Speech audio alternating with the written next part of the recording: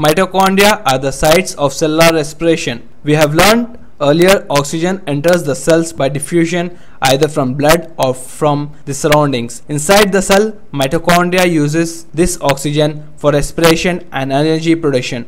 Mitochondria are therefore called as the powerhouse of the cell.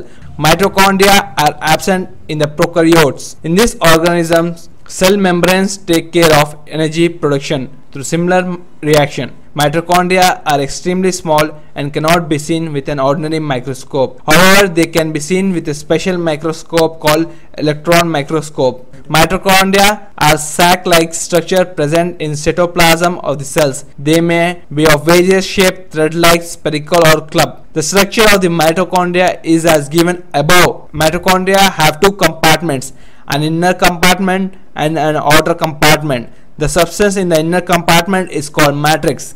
The matrix is surrounded by membrane called inner membrane of mitochondria. The inner membrane is thrown into several folds called cristae. The cristae extend into the matrix.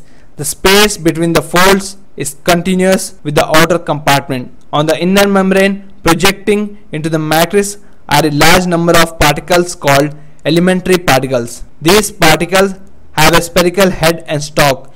They are attached to the inner membrane by their stalk, and the head portion of the particle is in the matrix. The outer compartment is surrounded by another membrane. The outer membrane is smooth and has no projection. The inner membrane, the matrix, and the elementary particles in the mitochondria have large number of enzymes and other required proteins for the respiration and energy production.